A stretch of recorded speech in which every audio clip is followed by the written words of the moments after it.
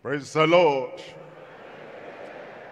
If you're still awake, I said, praise the Lord. Father, we thank you for this hour.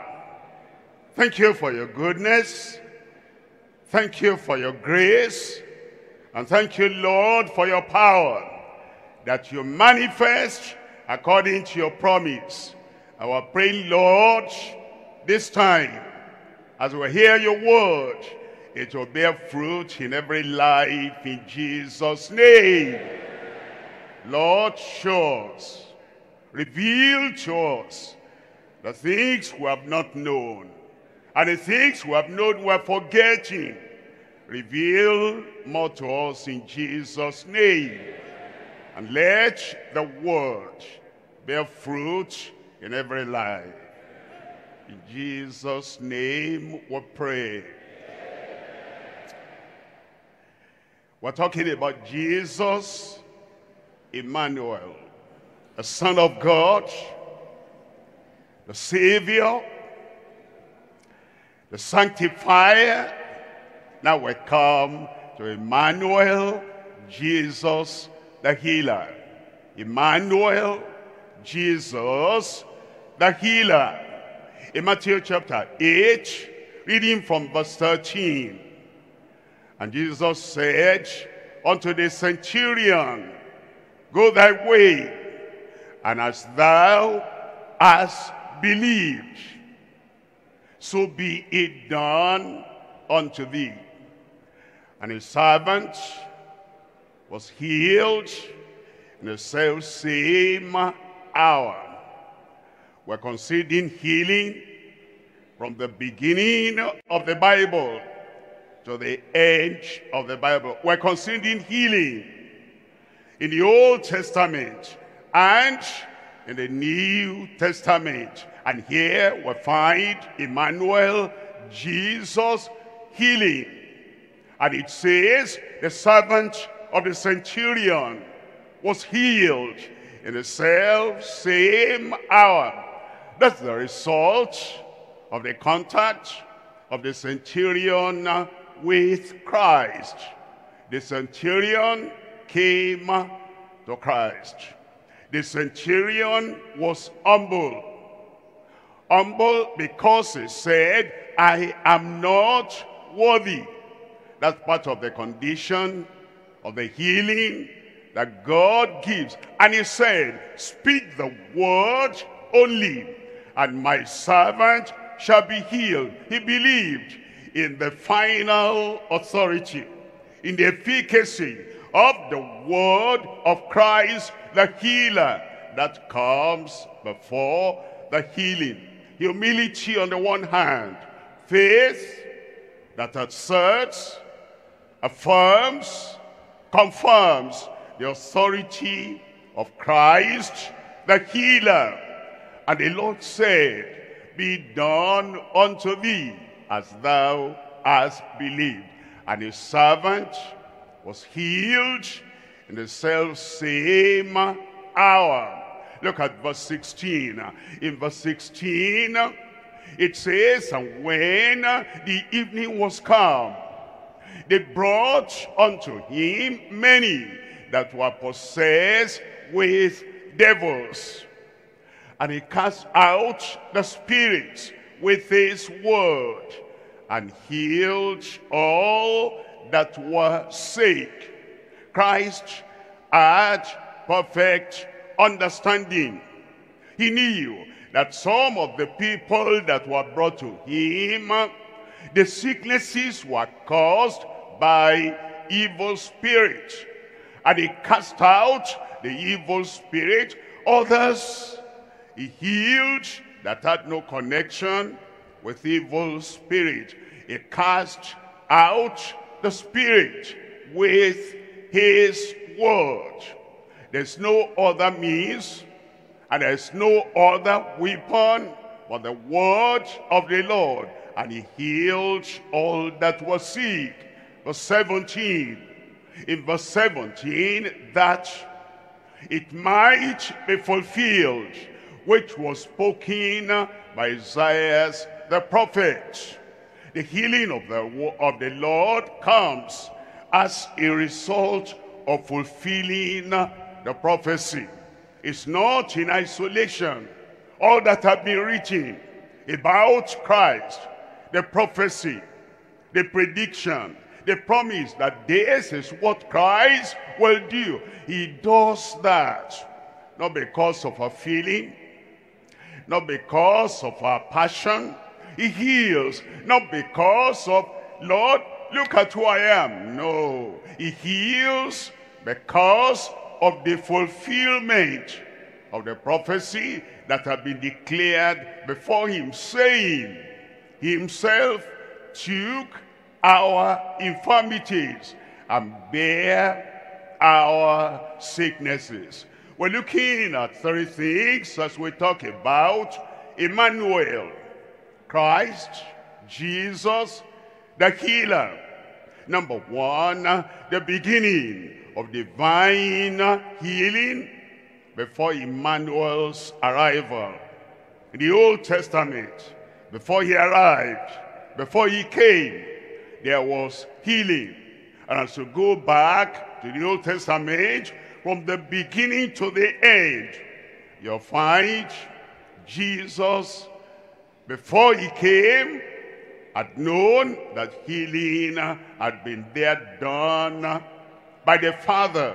The beginning of divine healing before Emmanuel's arrival. Number 2, the boundlessness of divine healing, definite healing, with Emmanuel's anointing. He came, and he came with anointing. He came with power, and the anointing upon him made him to heal everywhere, every form of sickness. And the healing, definite healing that he brought was boundless. Number 3, the blessing of desired healing after Emmanuel's ascension. Before his advent, before his arrival, healing. During his time here on earth, with anointing, healing. After he went back to heaven, after his ascension, healing continued to take place because of the stripes of Christ the Lord. We're coming to number 1. Number 1, the beginning of divine healing before Emmanuel's arrival. Psalm 103, verse 1. Bless the Lord, O my soul. Old Testament. And all that is within me, bless his holy name. Verse 2.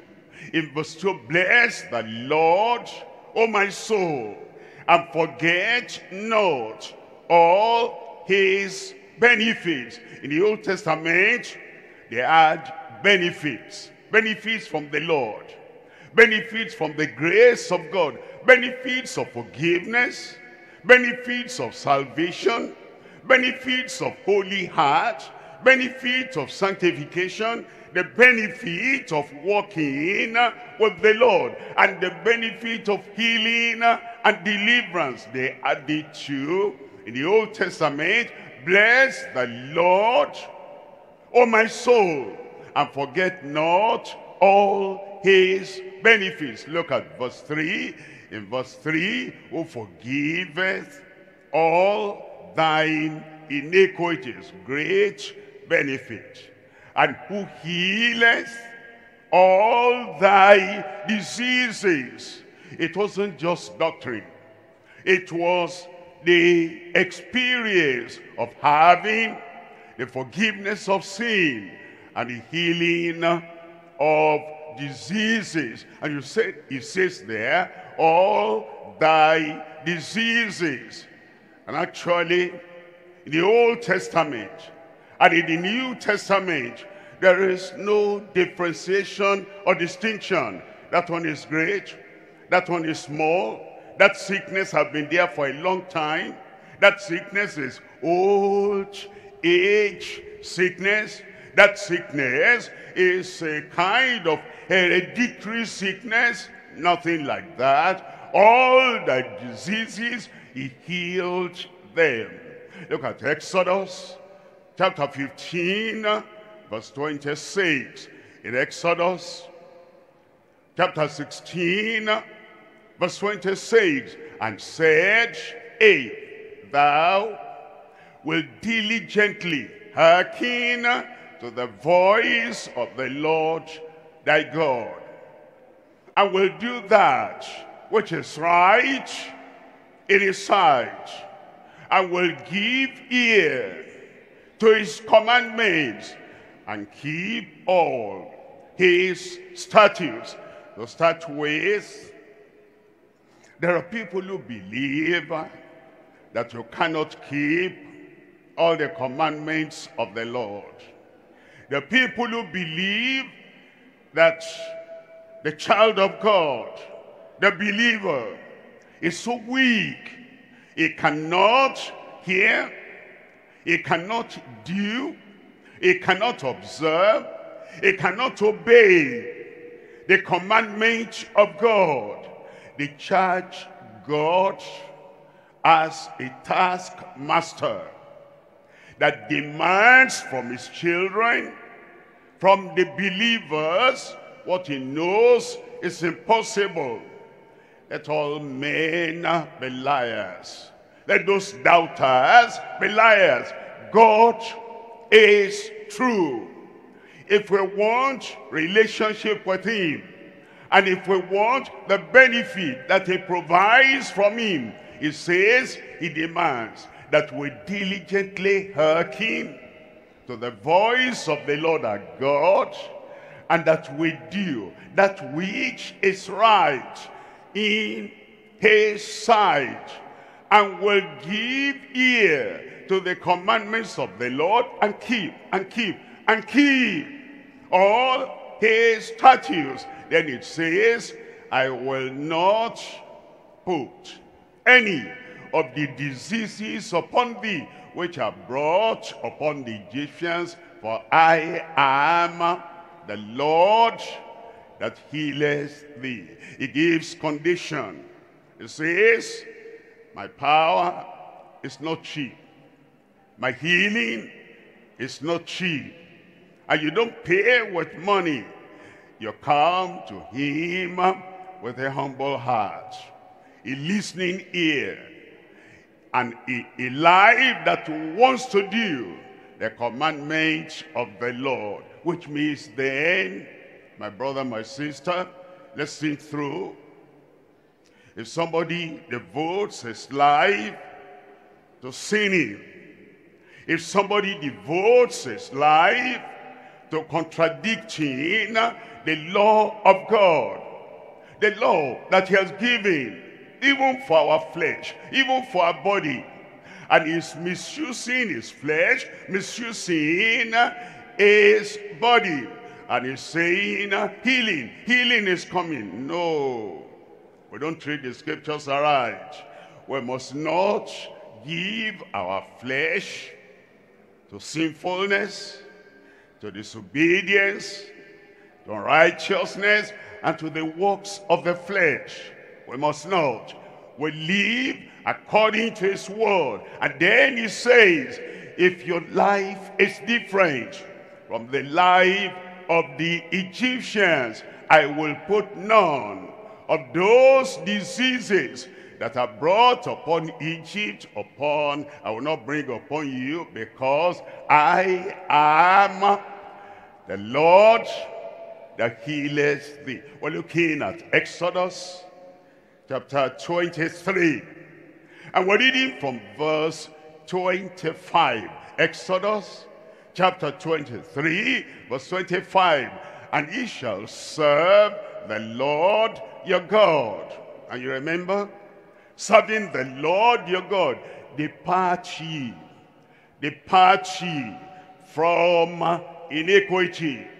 All that bear the vessels of the Lord, we serve the Lord in righteousness, in holiness, all the days of our life. If we come with the right mind, with the right attitude, and with a purged, purified heart, ye shall serve the Lord your God. If we have grace to serve God with reverence and godly fear, ye shall serve the Lord your God, and he shall bless thy bread and thy water, and I will take sickness away from the midst of thee. From the midst of thee. What will that mean? Number one, look at all the children of Israel. From the midst of the children of Israel, anywhere they were, the Lord will take sickness away from them. Somebody say amen. Take every individual. He says he will take sickness from the midst of us. In the midst of us. You know, ulcer it's not in the forehead, it's inside. Cancer is not on the forehead. You can take picture, nice picture, and people may not see the cancer. It's inside. And all those sicknesses that destroy, and also the sicknesses they called old age sicknesses, affecting the brain, affecting the mind, affecting the retina behind the eyes. They're not visible. And you cannot see, look at that. It's in the midst. And the promise of the Lord is, if you will serve the Lord your God, he shall bless thy bread. I didn't hear amen there. I don't want to go too much into the bread, the food we eat. Sometimes it's not just what you are eating may eat you up. It will bless thy water. The importance of water in our system, so that we're well hydrated. And then it says it will take sickness away from the midst of thee. If you serve him. Hear some people say, Pastor, you know what? I cannot serve the Lord now. I say, why? I'm sick. I'm troubled. I have this challenge. I will not serve the Lord now. I'm challenging the Lord. When the Lord heals me, after the Lord has healed me, I will serve him. He is challenging you, that you put him first, that you don't put yourself first, that first of all, you will serve the Lord your God, and you will seek the kingdom of God and his righteousness. After that, all these things shall be added unto you. Serve the Lord your God, and he will bless you. I said he will bless me and take sickness away from the midst of thee. I'm serving the Lord. Let's just say for preaching, for illustration.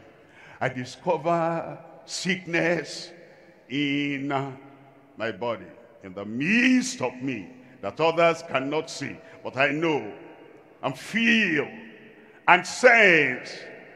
What am I to do? Am I to give up service, give up preaching, give up prayer, give up counseling, and say, Madam, you don't understand. You are coming for healing, you are coming for counseling. I have some challenges myself. And I've told the Lord, we made a deal that I will stop serving him. Let him heal me first. They say, but Pastor, you know the word of God. Tell me the word of God you think I know. It says, you will serve the Lord your God. Challenges, sickness, difficulty, sadness, unhappiness should not take away our commitment and consecration in serving the Lord, because it is in that serving the Lord He will bless you. He will bless your bread. He will bless your water. And he will take sickness away from the midst of thee in Jesus' name. We know from the word of God, the people that had served the Lord, and when sickness came upon them, they pleaded with God. Look at 2 Kings chapter 20. I'm reading here from verse 1. In 2 Kings chapter 20, reading from verse 1. And in those days was Hezekiah sick unto death. Hezekiah sick unto death.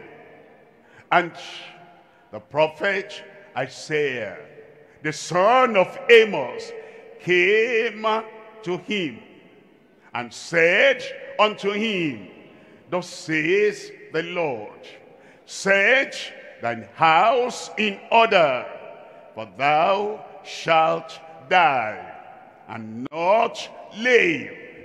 There are people that will take that. The prophet said, I will die. And those who are giving prophecies national, they spot you out and they say, I know you are deeper life and you may not believe this, you may not accept this, but I am a prophet of God. Have you read my prophecies in the newspapers?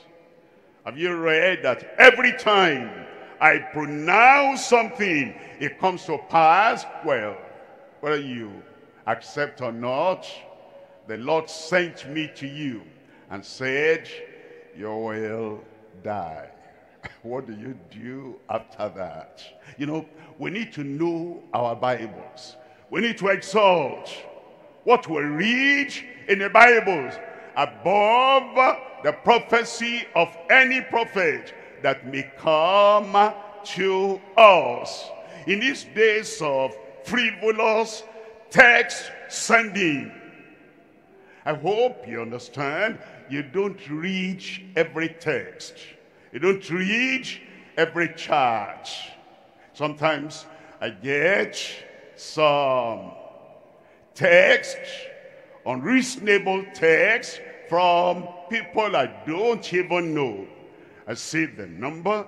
This number is not among my regular contacts. And they're sending a text.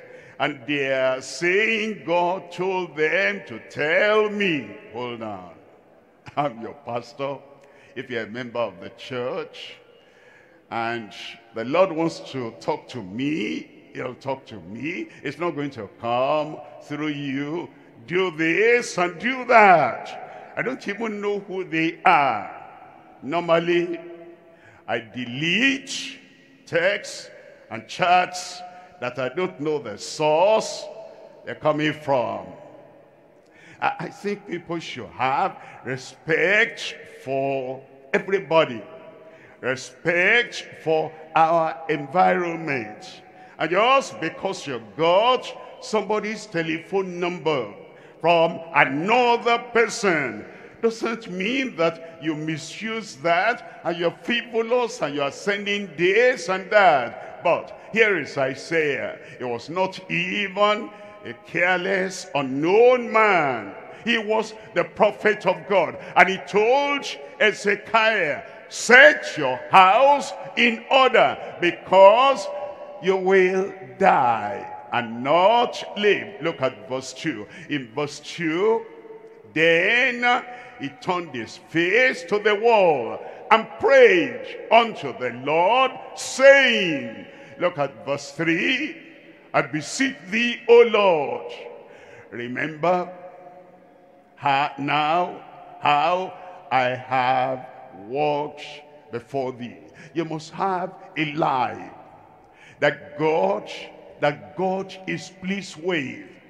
You must have a life that will merit, if we say it that way, the goodness of the Lord and the healing power of the Lord. But if you're living carelessly and walking carelessly and jumping here, jumping there, no time for God, no time for his word, and no time for prayer, and when calamity now comes, God, where are you? And God replies and says, I'm here, but where are you? Where have you been? I've not heard your voice all these years. You're not praying. You're not reading my word. You're not living according to my word. I can't see the evidence of the sanctification that your pastor is talking about. It's because naturally I am weak. Okay, you don't want to obey me. You want me to obey your prayer. Doesn't work that way. Ezekiel said, remember now how I have walked before thee in truth and with a perfect heart, and have done that which is good in thy sight. And Ezekiel wept. So look at verse 4. In verse 4, and it came to pass, for before Isaiah was gone out into the middle court, that the word of the Lord came unto him, saying, verse 5, he said, turn again and tell Hezekiah, the captain of my people. God, what am I going to tell him? You sent me to tell him that he will die and he will not live. And everybody knows me, that when I speak, it's done, it's confirmed. Now you are telling me to go back and reverse what I said already. Isaiah was sanctified. If he had to swallow his word, he will. If he had to reverse what he had said, he will. If he had to undo what he has done, because now this is God, he will. Are we like that? Are we like Isaiah, that you've been doing something? You even thought, here is what God told me to do. Here is what God sent me to say. If the Lord now says, because of the prayer of Hezekiah, the prayer of the leader of the king in the land, the prayer of somebody that came to have attention from God, because of that prayer, go back there and don't repeat what you said before. Reverse what you have said. Are we that holy? Are we that humble? Are we that submissive unto the Lord, that we will do exactly what he has said? I keep on emphasizing, this church is built on the demand of God for holiness. Holiness will make us humble. Holiness will not make us rigid.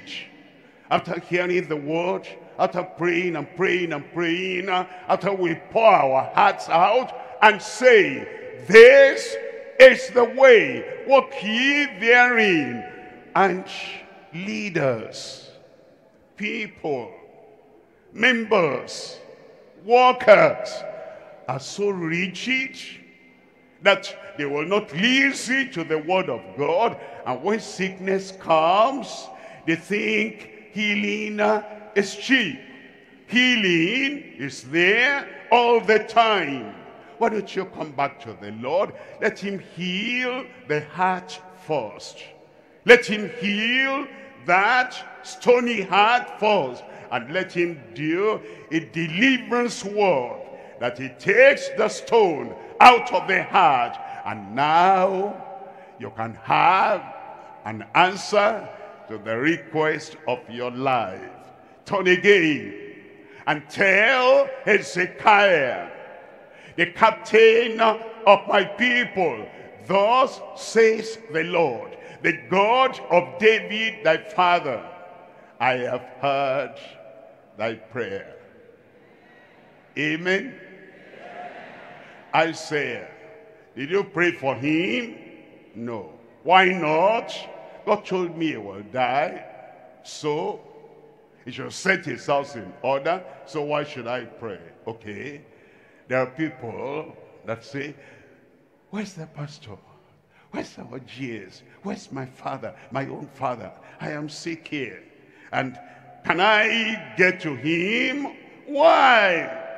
Can I not see my father?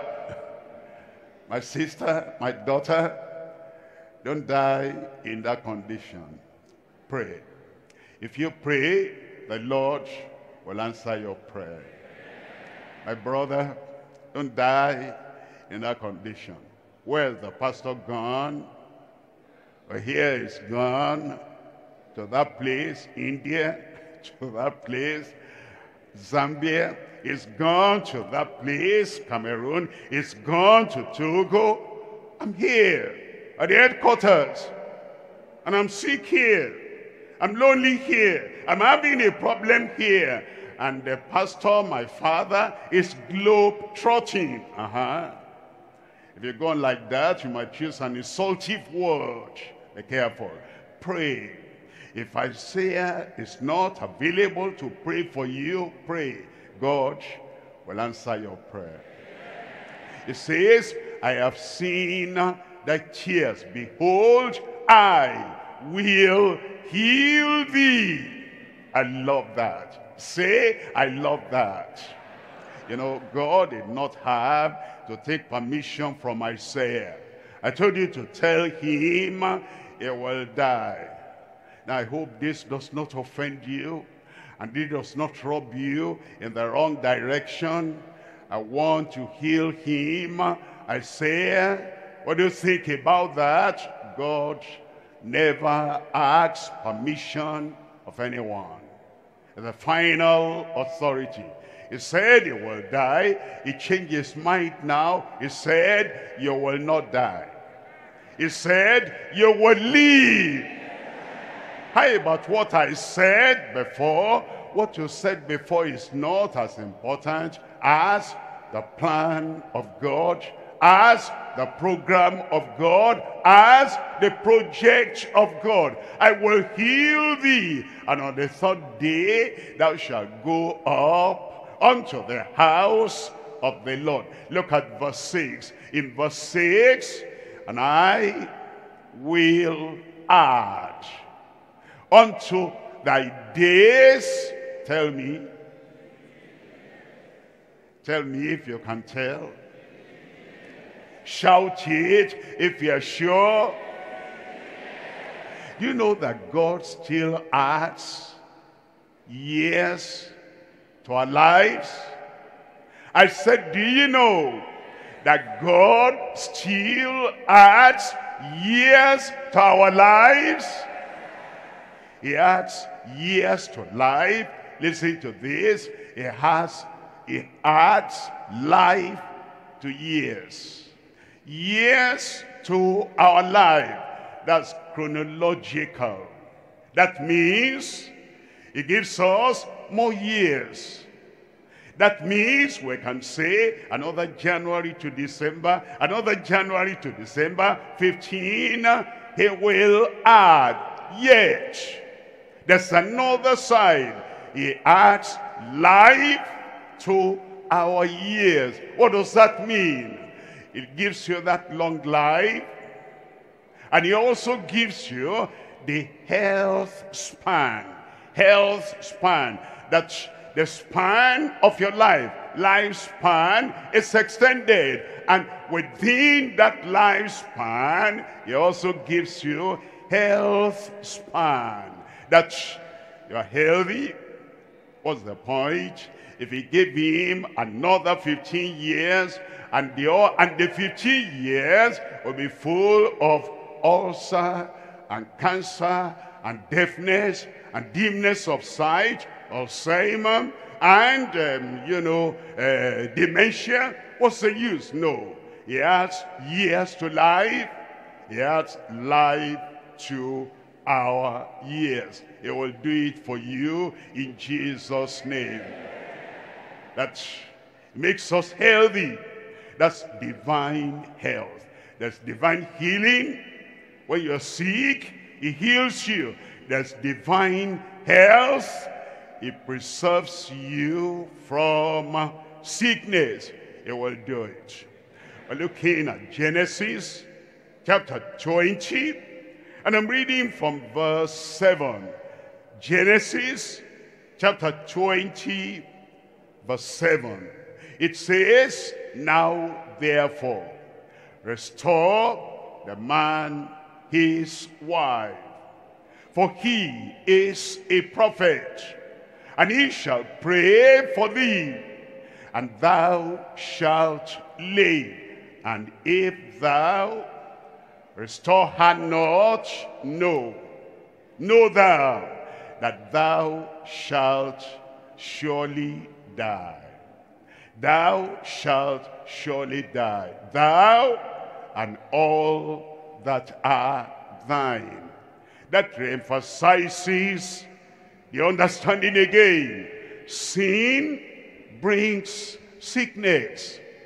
Sin brings disease. Abimelech the king had sent for Sarah, and she had taken Sarah to his house and wanted Sarah to become one of his wives.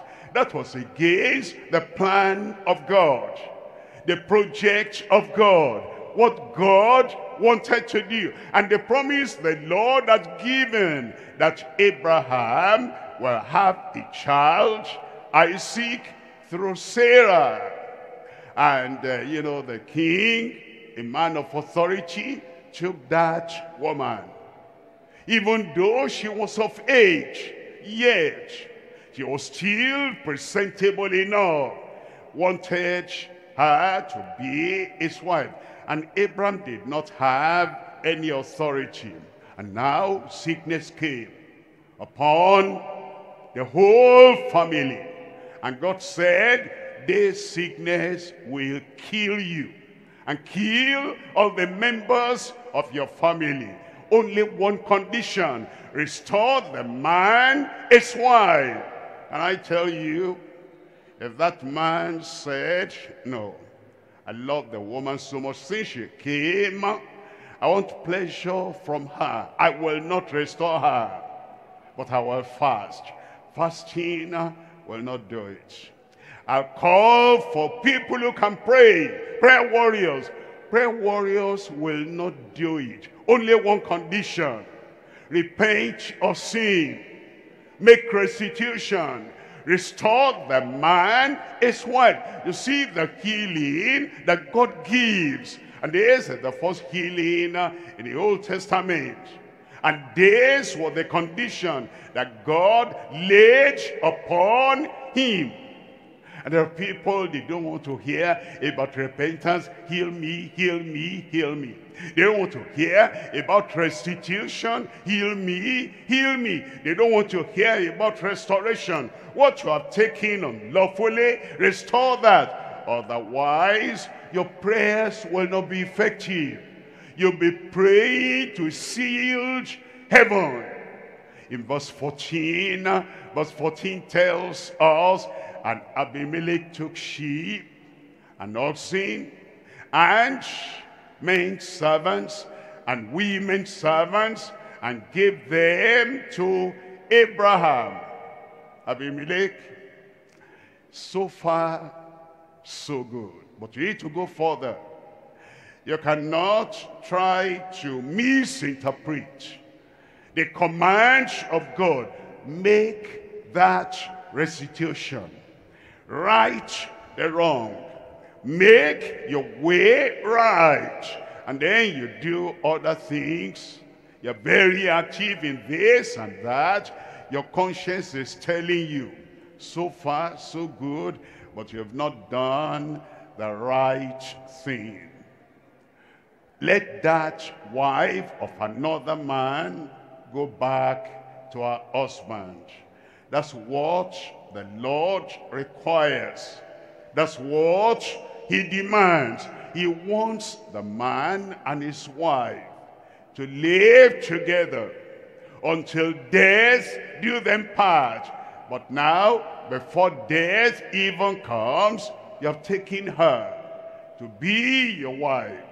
Maybe you have wives already like Abimelech, and you want to increase the number in your polygamy. God says, restore the man his wife, and he will pray for you. You know something? God will answer when you do the right thing. I can't hear you. God will answer your prayer when you do the right thing. Let me give you an illustration. Somebody has done something wrong and he feels it. Somebody has done something wrong and he knows it. And he is suspecting that I might have known that this is what he did. He's feeling guilty. He's feeling condemned. He's watching my attitude. Does he know? Has he heard? Has he detected that I am the one that did that thing? And then, I'm not talking, theory. I'm talking practical, real. It happens. And I can point you to 1, 2, 3 that, happens to. And they come to me. And he comes to me. And he says, Pastor, pray for me. And I'm watching his face. And even the plastic smile in his face, is hiding something there. No problem praying. It will not take me a minute or two. I'll pray. But what do you think about that kind of prayer? That the evil thing he has done, he does not want to confess. He does not want to change. He does not want to turn around. That's not biblical prayer. Another time, I don't know whether they teach each other, go and do this, and they do that. And after doing that, I expect they will come, and they always come. They always come. And you say, Pastor, pray for me. And I can tell now, this is like one of them. They don't believe in the revelation of the scripture. They keep on doing evil. And they keep on saying, pray for me, pray for me. God does not answer that kind of prayer of a person that does evil deliberately. He does not have the courage. He does not have the mind. He does not have the humility to confess and to say, I am sorry. I will not allow that to continue. But in the case of Abimelech, he restored him his wife. He restored him his wife, so that Abimelech can have his wife 100%. Look at verse 17. In verse 17, so Abraham prayed unto God, and God healed Abimelech and his wife and his maid servants, and they bear children. God will heal you. The word of the Lord will heal you. Your response to the word of God will heal you in Jesus' name. We're coming now to point number two. Point number two is the boundlessness of definite healing with Emmanuel's anointing. Emmanuel's anointing. We're looking at Luke chapter 4. And I'm reading from verse 18. Luke chapter 4, verse 18. The Spirit of the Lord is upon me, because he has anointed me to preach the gospel to the poor. He has sent me to heal the brokenhearted, and to preach deliverance to the captives, the recovering of sight to the blind, and to set at liberty them that are bruised. In verse 19, and to preach, and to proclaim, and to declare the acceptable year of the Lord. Verse 20.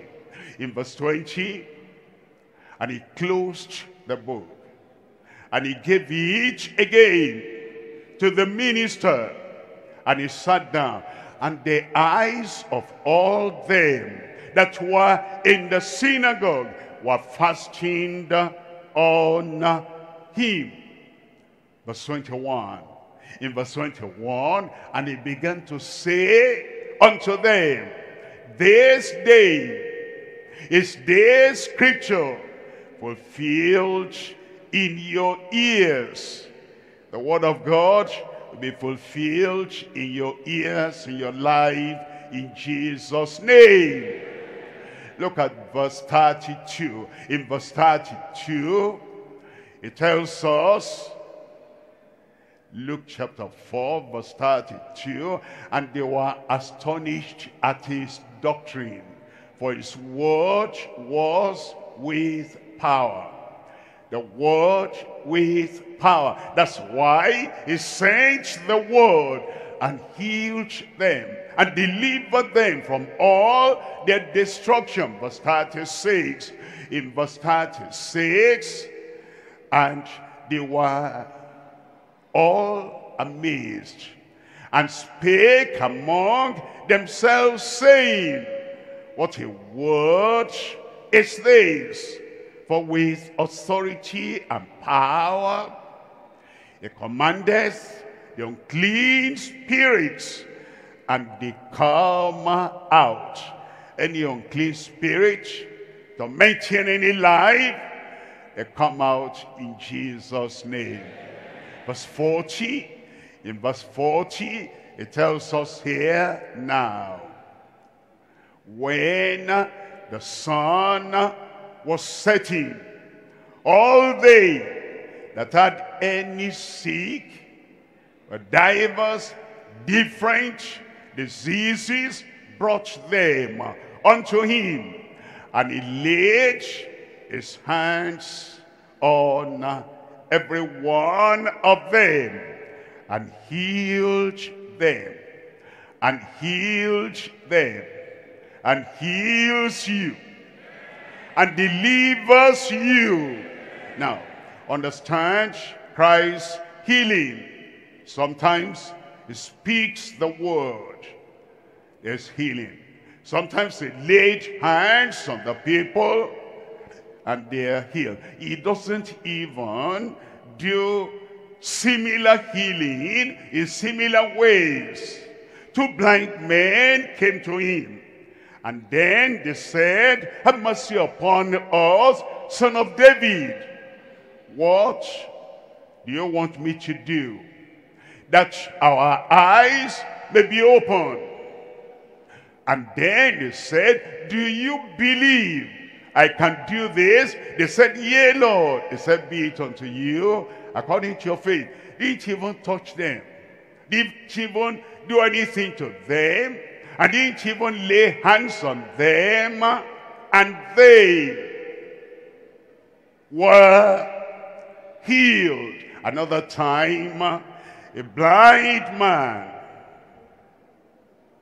was in the sight, in the presence of Christ, and the disciples asked, who sinned, The parents of this man, or this man that was born blind. Disciples, let's be reasonable.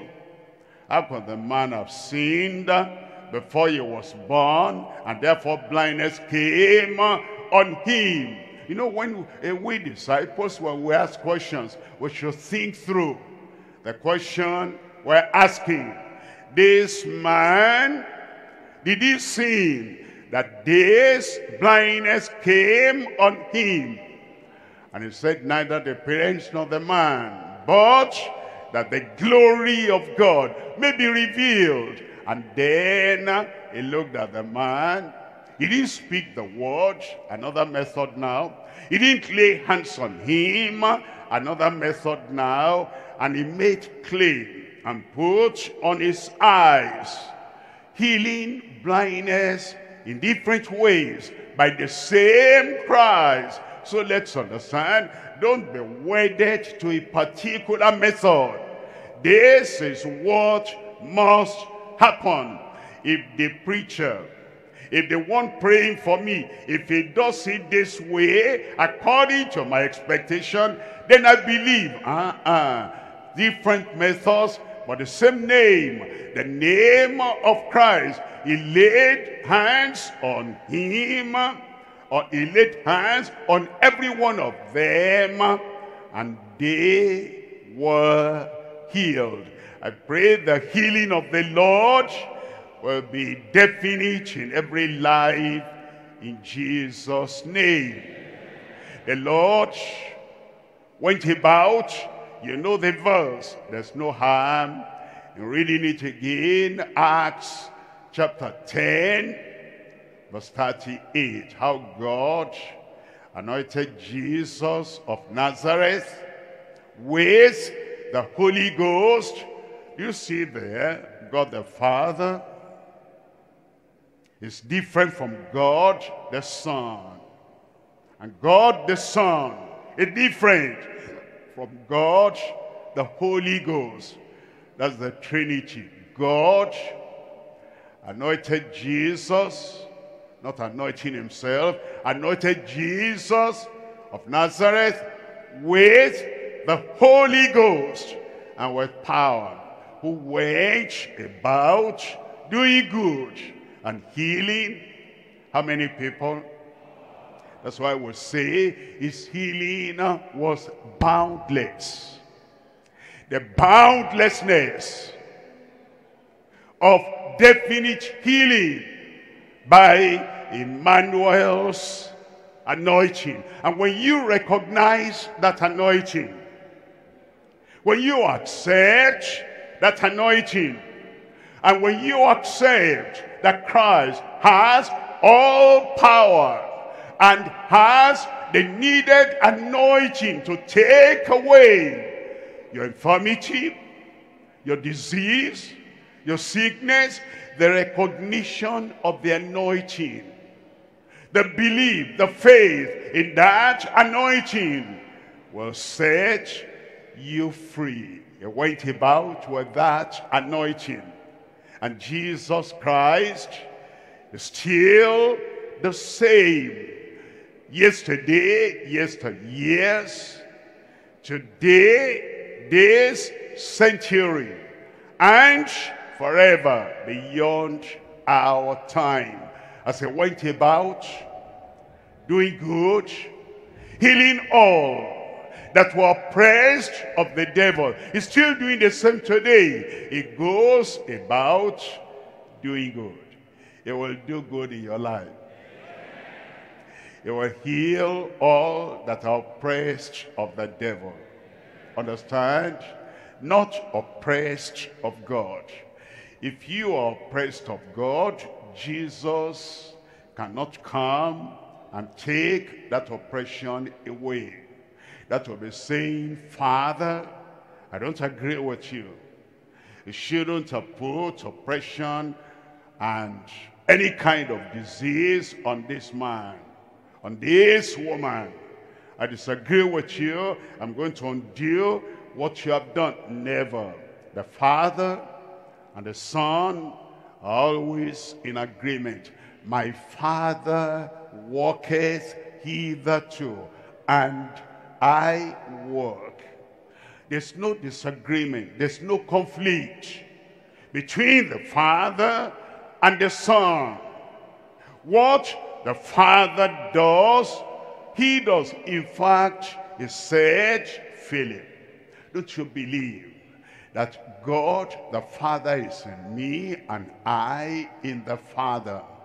And the works I do is not me, it's the Father that dwells in me that does it. I and my Father are one, healing all that were oppressed of the devil, not oppressed of God, for God was with him. And that anointing on Christ will bring a total healing in your life in Jesus' name. John chapter 4. I'm reading from verse 46. John chapter 4. Reading from verse 46. So Jesus came again into the Cana of Galilee, where he had made the water wine. And there was a certain nobleman whose son was sick at Capernaum. Verse 47. When he heard that Jesus was come out of Judea into Galilee, he went unto him. That means the man, the ruler, went unto Christ and besought him that he would come down and heal his son, for he was at the point of death. He was at the point of death. He might have said, no necessity of going to Christ, because the son is already at the point of death. In our day, at our time, the man will say, the boy is already on oxygen and is gone into coma, is gone into unconsciousness, and the doctors are saying, we cannot treat him anymore. It's of no use. And you sign the paper, will remove the oxygen. But you know, the man didn't accept that. The boy, the child, was at the point of death, and yet he came. Anytime you come, Emmanuel will answer you. Whatever the stage, stage 4, stage whatever of that sickness, Emmanuel has all the power. He will heal you in Jesus' name. Verse 48. In verse 48, then said Jesus unto him, except ye see signs and wonders, ye will not believe. Jesus said, except you see signs and wonders, miracles and healings, ye will not believe. You know, there are people that say healing not necessary anymore. Miracles not necessary anymore.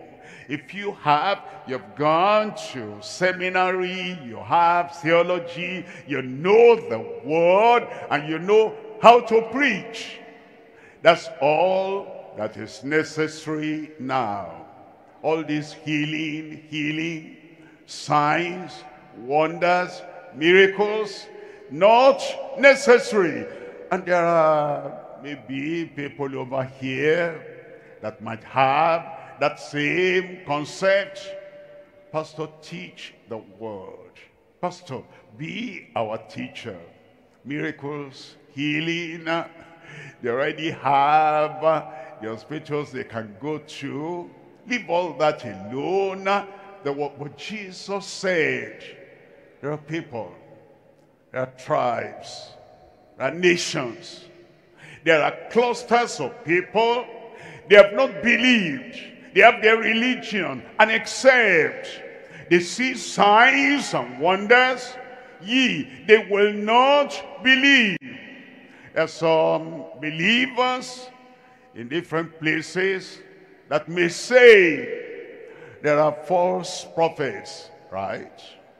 There are false miracle workers, right? And so, if we also come and will demonstrate healing, will the people not group us with the false prophets? No.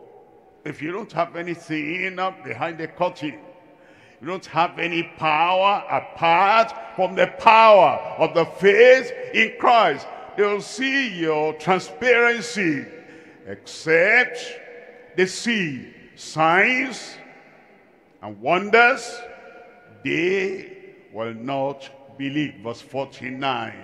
In verse 49, and the nobleman says unto him, Sir, come down here before my child die. Verse 50. In verse 50, Jesus says unto him, Go thy way. Are you not going to pray? Go thy way. Are you not to command? Go thy way. Are you not going to make a decree? Go thy way. Are you not going to follow me and come touch my son? Go thy way. Whatever Jesus says will bring healing in your body. But you know, there are people, they're glued to just one method. And this is a delicate situation, a terrible situation, a terminal situation. And because of that, they want to be in control of Christ, of his method. Go thy way, thy son liveth. And the man believed the word that Jesus had spoken unto him, and he went his way. Go thy way, thy son liveth. And he went his way. Verse 51. In verse 51, and as he was now going down, his servants met him and told him, saying, what did they say? What did they say? Exactly what Christ had said. A confirmation of the words of Christ. Confirmation will come in your life. Thy son liveth. Verse 52. It says, then inquired he of them the hour when he began to amend. Now you see the man expected, began to amend. Gradual. They said unto him, yesterday at the 7th hour, not began to amend, the fever left him. The fever has left you. The typhoid has left you. The malaria has left you. The feverishness has left you. The weakness has left you. If you believe that, it is done. Yesterday, at the 7th hour, the fever left him. Verse 53. So the father knew that it was at the same hour, not beginning to amend, instantaneous, at the same hour, in the which Jesus said unto him, thy son liveth. And himself believed, and his whole house. Remember, except he sees signs and wonders, you will not believe. He has seen the sign. He has seen the wonder. He has seen the deliverance and the healing instantaneous on the Son. And he believed. Healing brings more faith in the Lord as Savior. Verse 54. Verse 53, it says, the whole house, the whole family believed. Christ still has power. The power of God, he wills. The power to forgive. The power to heal. The power to bruise your enemy. And the power to raise you to life when you're on your deathbed. He can raise you up again in Jesus' name. We come now to point number 3. In point number 3, the blessing of desired healing after Emmanuel's ascension. Before Emmanuel's arrival, divine healing. After he arrived in his lifetime with Emmanuel's anointing, we have definite healing now. He went back to heaven. He ascended to heaven, leaving his disciples, leaving the apostles here behind. And after that ascension of Emmanuel, the desired healing continued. Will continue in your life, your family, in our church. In our church. And not only being done by the GS, by the convener of GCK, that power you also will manifest in Jesus' name. Acts chapter 2 verse 33.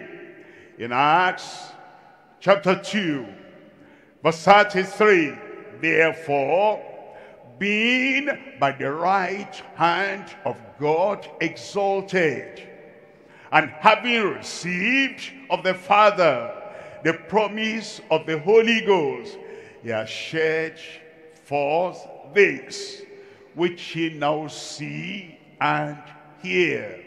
He's gone up to heaven, and healing continued. Look at verse 43. In verse 43, and fear came upon every soul, and many wonders and signs were done by the, tell me, the apostles in the plural. Power. The same power in Peter, that same power in Philip, that same power in Stephen, that same power in all the other apostles. That's biblical. Our church will be like that. Power in your life. Power in your mouth. Power in your prayer. In Jesus' name. Acts chapter 3 verse 2.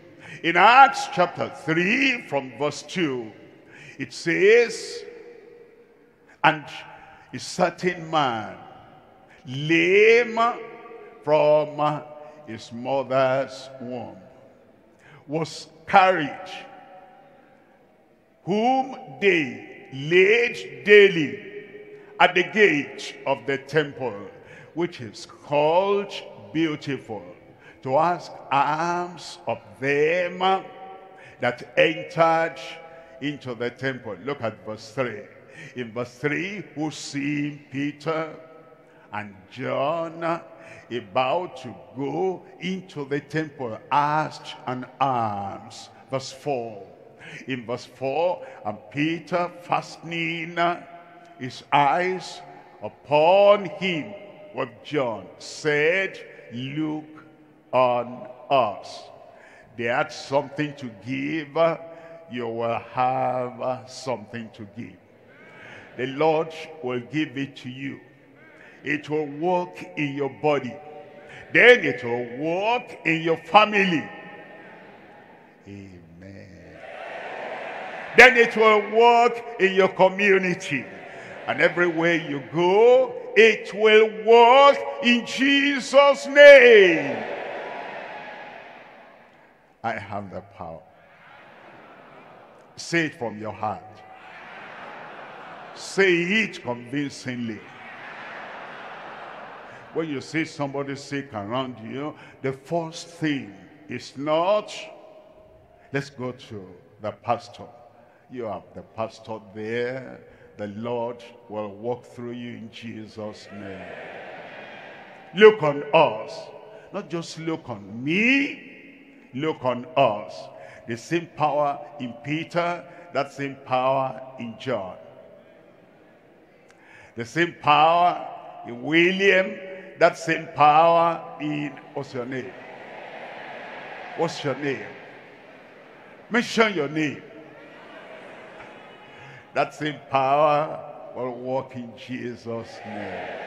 Look at verse 5. Verse 5, and he gave heed unto them, expecting to receive something of them. And when I pray, you must expect to receive something of me. You will receive. You didn't come here in vain, and you will not return home in vain. You will receive in Jesus' name. Look at verse 6. In verse 6, then Peter said, silver and gold have I none. But thank God today, the church, we're serious now, cannot say silver and gold we have none. Look at all this offering we're collecting. This church has silver and gold. I learned of a preacher somewhere who were having their church service, and he said, now we're going to collect offering. If you have 10,000 naira, raise up your hand. 20,000, raise up your hand. 50,000, raise up your hand. And they were faithful. They raised up their hands. 10,000 I can give. 20,000 I can give. 50,000 I can give. They said, okay, raise up your hand. They raised up their hands. They stood up. He said, now that 10,000, that 20,000, that 50,000, go and give to the poor in your community. I lost my audience. Praise the Lord. All the offering is not just church. There are poor people around. There are unemployed people around. There are indigent people around. But we must build our campground, DLICC. I understand. We must build. We're going to build. But while you're building, your neighbors are dying. Your neighbors who do not have anything to feed themselves. And your fellow brother, your fellow sister has nothing to send children to school.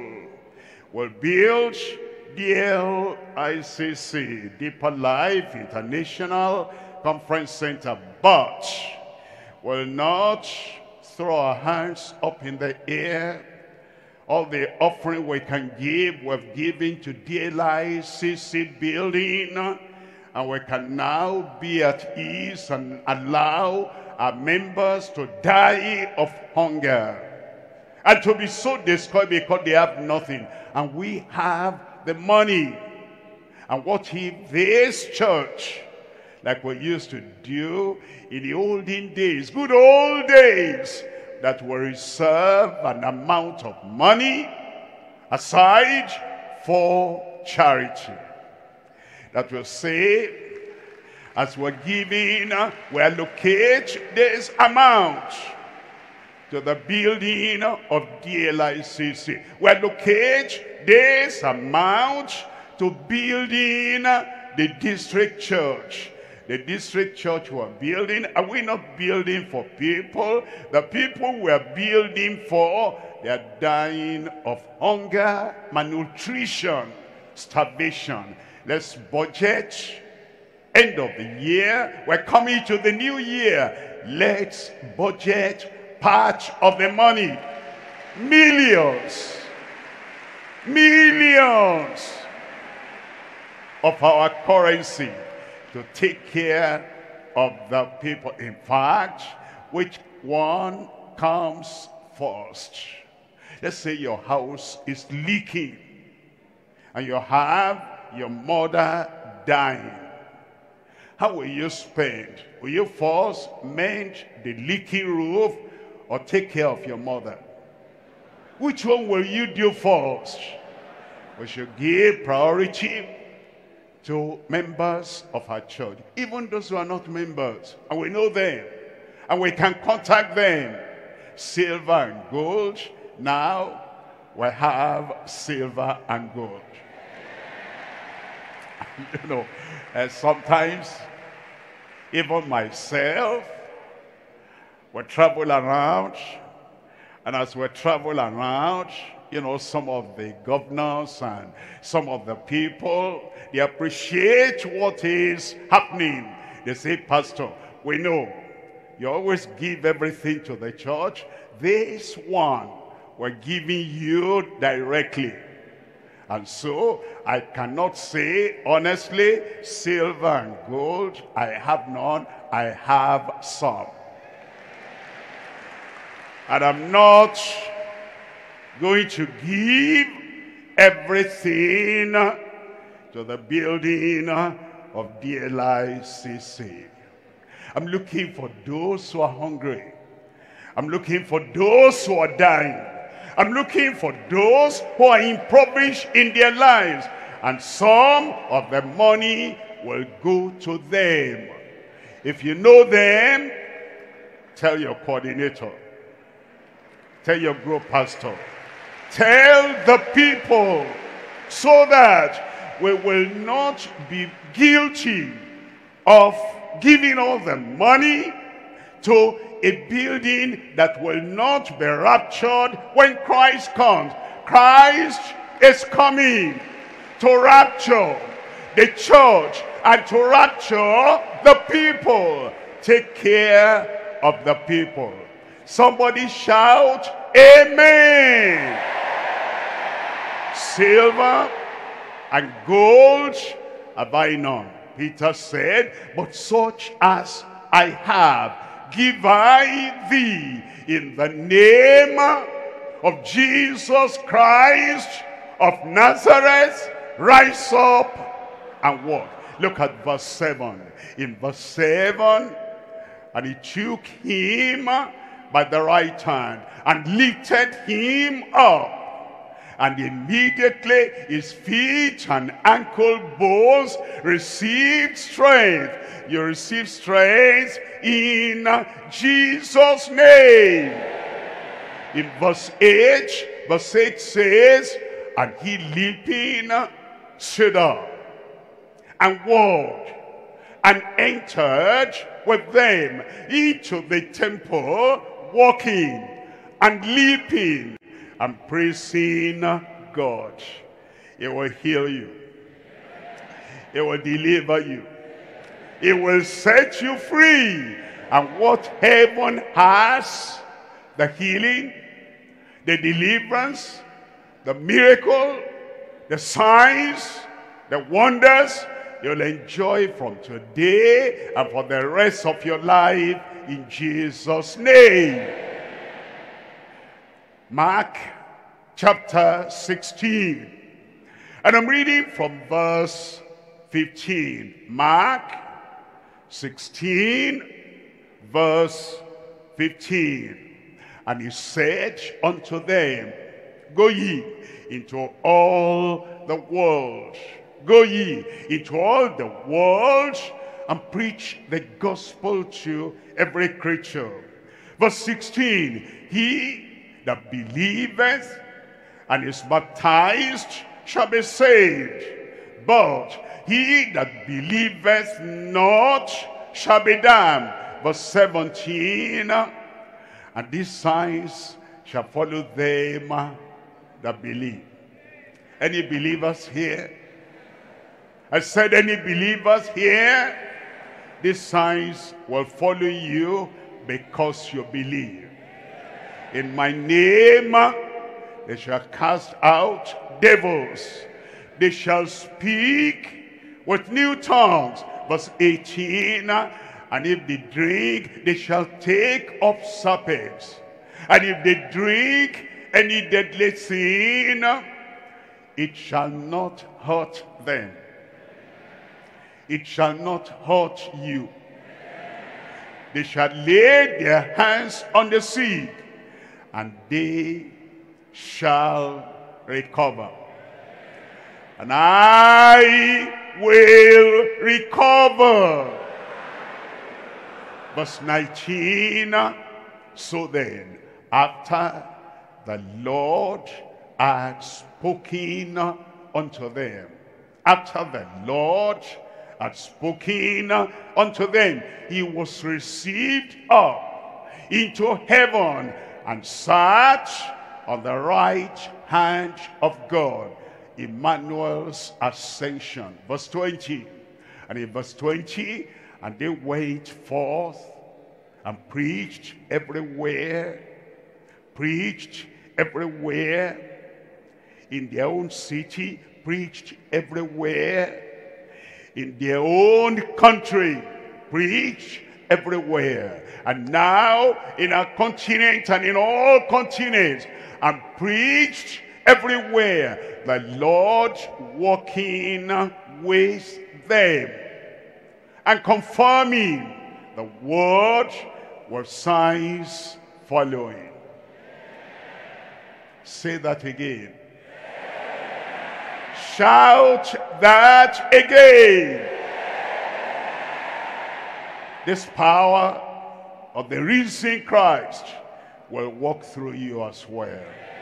Let's rise up and talk to the Lord in prayer. There's healing divine. There's healing definite. There's healing desired, desirable for you, for your family, for your community, for your church, the local church.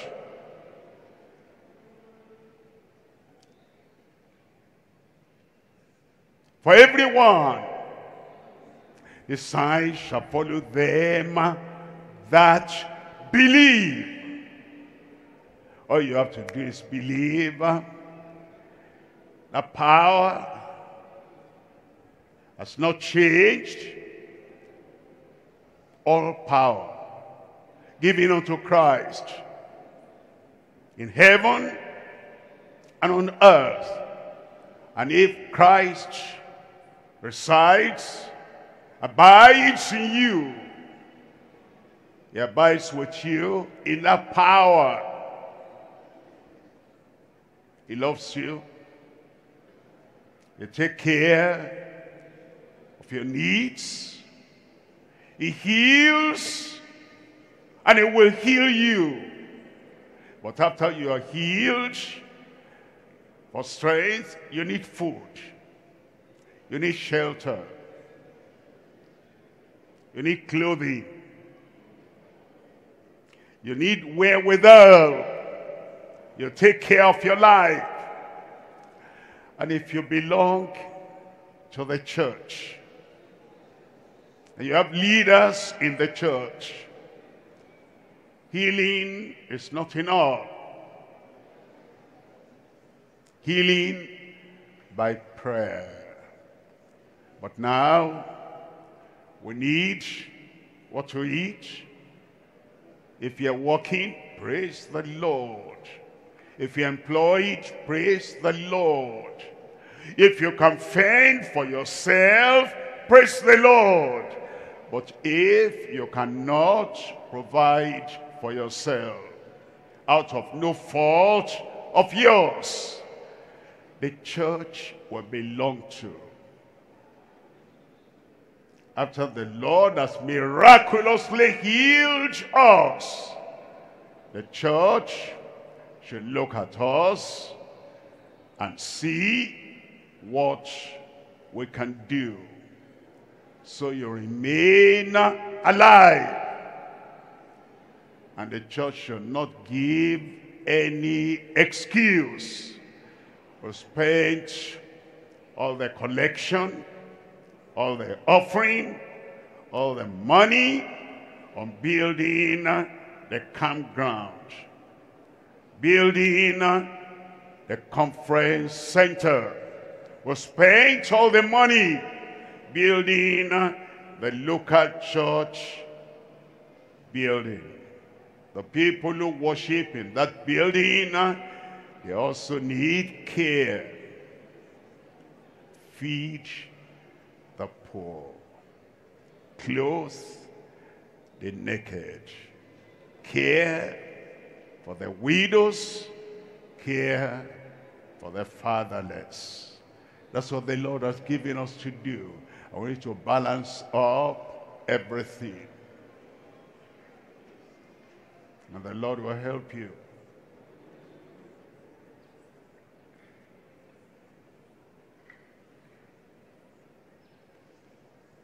In Jesus' name we pray. The Lord has answered your prayer. Say, the Lord has answered my prayer. You will not die prematurely. You will live a healthy life. Long life. Mighty, purposeful life. And any sickness that came to a wrong place. It was not looking for you. That sickness was blind and then came to your house. Sickness, come out in Jesus' name. Raise up that hand. Father, in the mighty name of Jesus, we know that your healing plan is for everyone in your church. Lord, stretch forth your hand, heal your people in Jesus' name. Any form of sickness, long-standing sickness, terminal sickness, at this time, at this hour, touch your people. Heal your people. Deliver your people in Jesus' name. Lord, I pray as you heal your people and you make us and you keep us healthy. All the other things we need, clothing, food, shelter, care, provide in Jesus' name. And use us. Lord, use me to provide for the needs of people around me in Jesus' name. This period we're celebrating Jesus, Emmanuel, the great giver. Lord, give us the nature of Christ.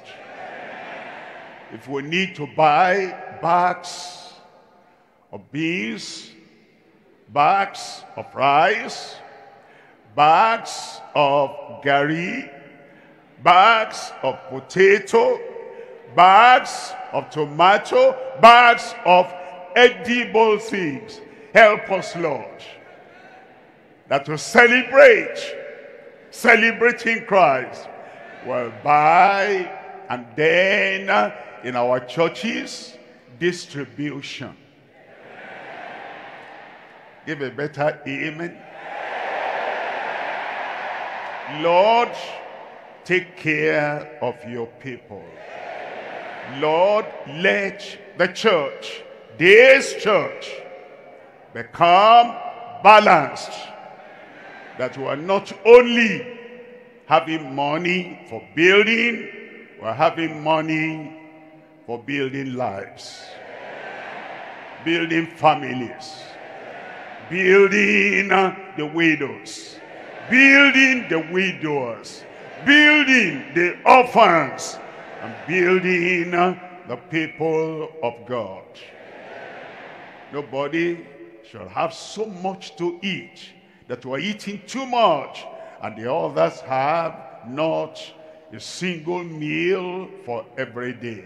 Lord, distribute the manna everywhere. And let the goodness of the Lord be available everywhere for everyone, even strangers. At this time of celebrating Christ, help us, Lord, to have such generosity that will touch the lives of strangers around us, in Jesus' name. Bless your people. Well, so much we'll have to give to other people. Healing, yes, for everyone. Health, yes, for everyone. Deliverance, yes, for everyone. Dominion, yes, for everyone. Happiness and joy and long life for everyone. My brother, for you. My sister, for you. My boy, my daughter there, for you. Lord, spread the happiness everywhere. In Jesus' name we pray.